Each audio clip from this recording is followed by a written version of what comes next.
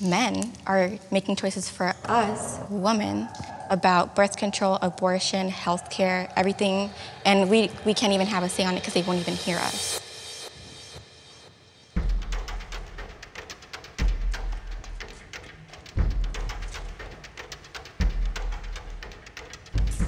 And I have my non-feminists in the left spotlight. I have my feminists in the right spotlight.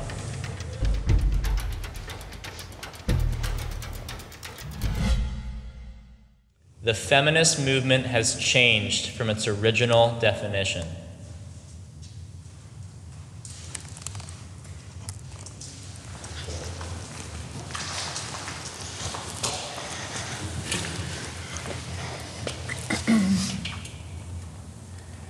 The reason why I hesitated is because I started to think about who is most served by mainstream feminism. I don't personally think that that has changed. I think that white, heterosexual, cisgendered women are most served by mainstream feminism. When I heard the definition of feminist, right, I was like, yeah, I'm a feminist. Like, yeah, you know, I believe in equality of the sexes, of course I do.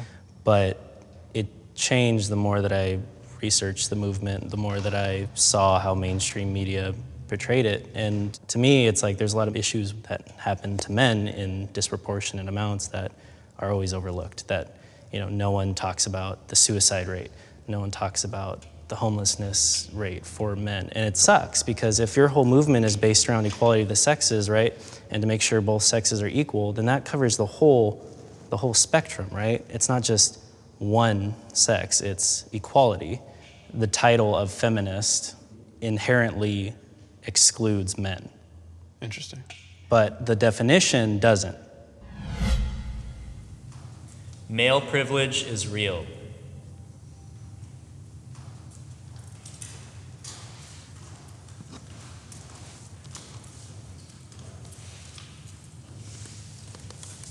It's not lost on me how many more men are in academia and in higher education.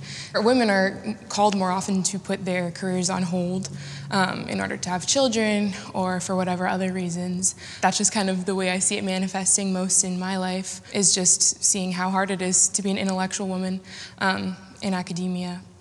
My name is Faith, and I am not a feminist. I am a strong woman, and I was raised by strong women, but I cannot get behind a few of the core ideals of what it often means to be a feminist, so I do not identify as one.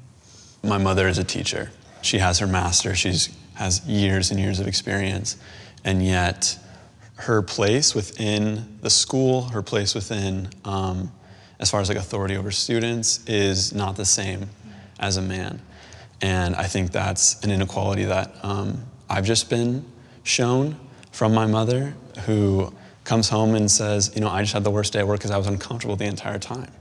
Or I had a strange experience with a male student who just like would not listen to a word I said.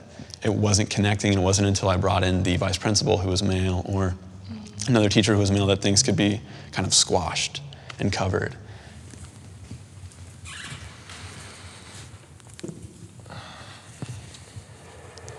Just growing up, I would say that overall our school systems are more geared towards women. There's more female teachers, and that's how our children are raised. You know, the things that you were alluding to, your mom has to deal with those difficulties that a man would not have to deal with. Men have to deal with a lot of difficulties that most women wouldn't have to deal with. We do benefit from certain privileges, but so do women.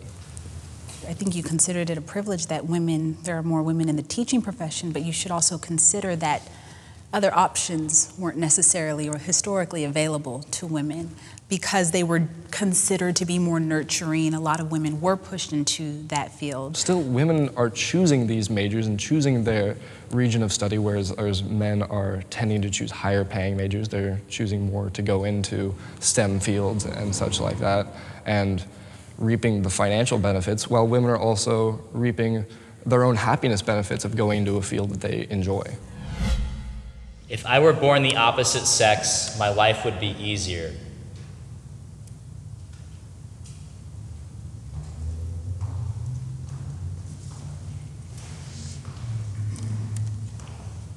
I started to walk over just thinking inherently the privileges that men in this society have and how they're able to navigate far easier and all of that stuff. And then I thought what it would be like to be a Black man in this society. And I don't know that it would be any easier. I am first generation Mexican American. I have 2 Mexican parents. If I were to be born a male Mexican, it'd be so much easier for just that group. I try to break off from those stereotypes of Melanie gets a table ready for dinner. Excuse me, I have 2 brothers that can do the exact same thing. You know, why can't they do it? Why do I have to do it? My name is Melanie Valdez, and I am on the feminist side. I had an incident where I was sexually assaulted, and that changed my whole perspective.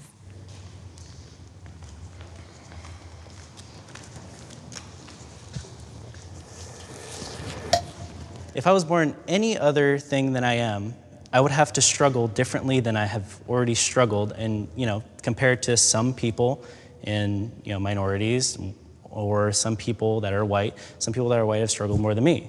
There's always a positive and a negative that you're born with, and it's how you utilize that and get over it that I think is important, rather than focusing on if I was born this or if I was born that. I think it is kind of what we make of it. And I'd almost say that to want to be anything different than what we are is possibly even defeating the purpose of the feminist movement.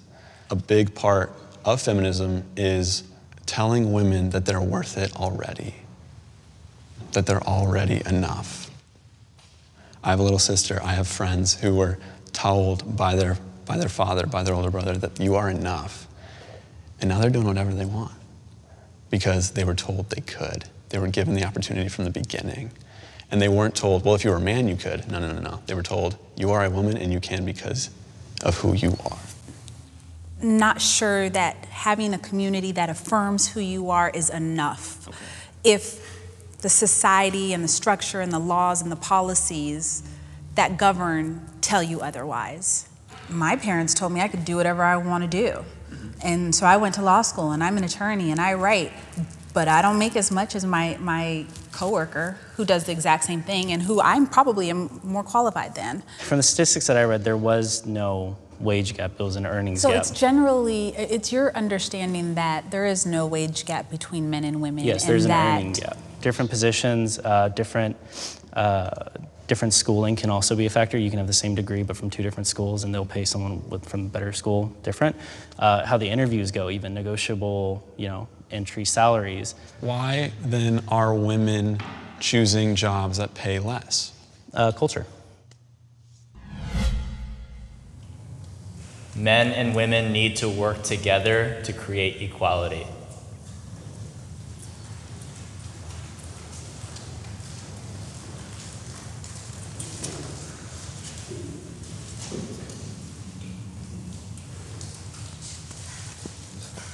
I think one of the reasons that I can take issue with certain types of feminism is it does come across as anti-man sometimes. It comes across as it's your fault. If I go to the Women's March and I see signs that say smash the patriarchy and like our P word bites back and stuff like that, that's as much as that's speaking against an oppressive top culture, that's speaking to all men, and I don't see that as helpful. Well, I think all men benefit from patriarchy. I mean, you need to acknowledge your privilege first. If people could hear that about themselves and not be defensive, I think that we could probably push the needle forward a lot faster. Something that plagues the feminist movement is that there's this idea that in order to gain equal footing, the other side has to be emasculated or has to be dropped down. And it's not, this isn't pie, you know what I mean? Just because I get a slice doesn't mean you get you get less, absolutely, right? And that's like just the key. because, yeah, advocating for women's rights doesn't infringe upon men's rights. Right. First and second wave feminism were very clear in the very particular things that they were trying to accomplish. You had first wave feminism, which was very clearly, trying to get the right to vote. Second wave feminism, right after like World War II and such, helping women progress in the workplace and such. And now I see third wave feminism, and it is a broken apart can be lost movement that goes in so many directions, has so many extra qualifiers. And I think about, I was talking to one of my friends who went to the Women's March with a pro-life feminist group. And she said on multiple accounts they were asked to leave because that's not why the Women's March was happening, and that they were against the movement. And so you have all these different types of feminism. There doesn't seem to be a clear center and a clear desire, and I hear people call themselves feminists for all different reasons. And with some of them, I would agree, and I would call myself a feminist for those reasons. But because it's so all over the place, I just can't call myself a feminist. If feminists can make a concise push towards one issue together, would I be willing to join? If I agreed with the point, yes. Okay. If I agreed with what the movement was going for, yes. As a woman, I'm not sure that I'm concerned whether or not you want to join as a man. Is that not part of the issue? But that's segregating that's segregating genders. If you're saying that you don't care about my opinion as a man, that goes against everything the feminist movement goes. I don't care about reshaping and forming my feminism in a way that is digestible for you as a man. So what's the current one message? The definition of feminism across the board is the social, political, and economic equality of the sexes. Yes. Why are we only talking about the female inequalities? Why aren't we talking about the male inequalities? We do not have the same experience. You are not oppressed in the same ways that I am. No, and I'm sure you're not oppressed in the same ways that I am. More of our world leaders should be women.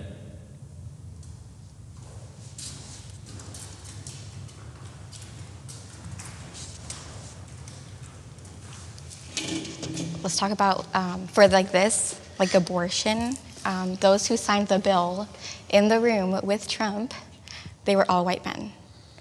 I did not see a single woman.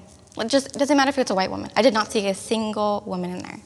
So those men are making choices for us, women, about birth control, abortion, healthcare, everything, and we can't even have a say on it because they won't even hear us.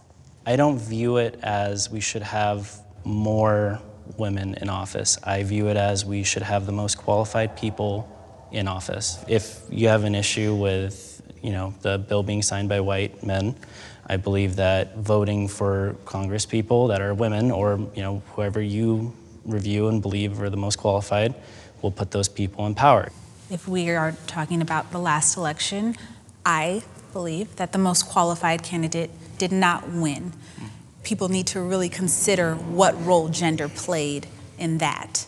Just logically, the people that they're representing are both men and women, so the people representing us should be men and women. And it would be really hard for me to ever understand why people wouldn't think that there should be more women in leadership. I love women. I love being a woman. I love strong women. I was raised by strong women. I don't agree with all of the things that are traditionally included in feminist beliefs. Like, I have a different view on abortion than you guys, so that's a big deal for me. That's one of the most important things to me. I'm a Christian, and that's just one of my beliefs. So that's kind of, for me, that's one of the driving forces why I don't identify as a feminist. To divide into two teams gender-wise is not Spartan. It's not often what we do, but it is sometimes. And how do we avoid that? And how do we avoid that separation? How do we make it a collective effort, even though I'm a conservative white man? And, there are different views than me, and I don't want to force you to agree with me. I don't want to change your mind in that way, but I want to see how I can still work with you fully and be on your team, and you can be on mine as we disagree agreeably. Thank you, everyone, for probably the most respectful middle ground I've ever seen.